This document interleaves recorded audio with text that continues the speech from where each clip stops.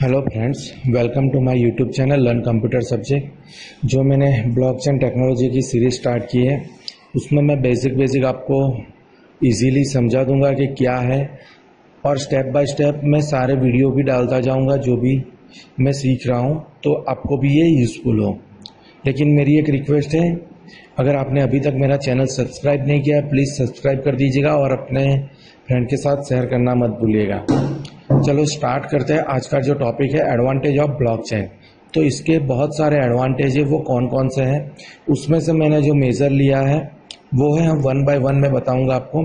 आपने सुना होगा कि ट्रांसपेरेंसी, तो उसमें ये पर ब्लॉकचेन टेक्नोलॉजी है वो ग्रेटर ट्रांसपेरेंसी प्रोवाइड करता है, और उसका जो भी डेटा है वो इजीली शेयर भी होता है।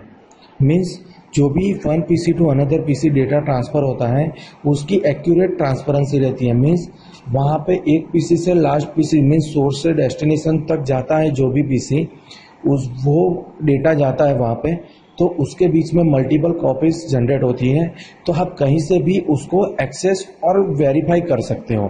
तो इसकी पहली एप्लीकेशन थी ग्रेटर ट्रांसपेरेंसी। सेकंड है एनहांस सिक्योरिटी। एनहांस सिक्योरिटी का मतलब क्या है कि सपोज यहाँ पे कोई भी अनऑथोराइज पर्सन है जो ब्लॉकचेन टेक्नोलॉजी में एंटर नहीं हो सकता। मीन्स उसमें कोई चेक ही नहीं कर सकता आपने क्या ट्रांजेक्शन किया और आपके कौन कौन से रिकॉर्ड है।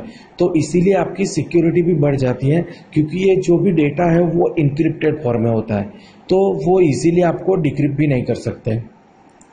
थर्ड वन है इम्प्रूव्ड ट्रेसेबिलिटी। ट्रेसेबिलिटी मीन्स क्या है कि अगर आपने अभी सोचो कि आपने कोई पार्सल कुरियर किया है तो आप इजीली उसको ट्रैक कर सकते हो कि ये कितना कहाँ पे पहुंचा है। सेम थिंग यहाँ पे ब्लॉकचेन टेक्नोलॉजी में है। अगर आपने कोई ट्रांजेक्शन किया है तो आप इजीली ट्रेस भी कर सकते हो कि मेरा ट्रांजेक्शन कितना कंप्लीट हुआ है।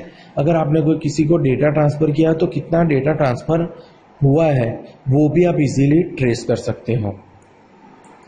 नेक्स्ट है हमारा जो बहुत इंपॉर्टेंट है, increase efficiency and speed and reduce the cost.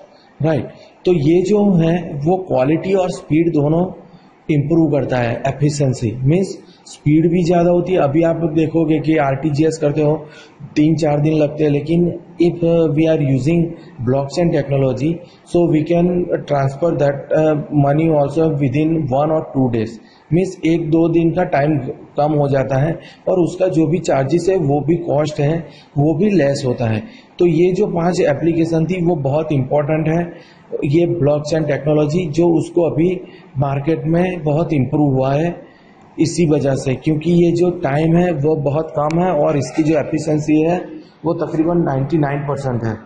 So it is a very good technology for the transaction purpose और transfer money one place to another place. सो इस वीडियो में इतना ही। Thank you for watching my YouTube channel learn computer subject.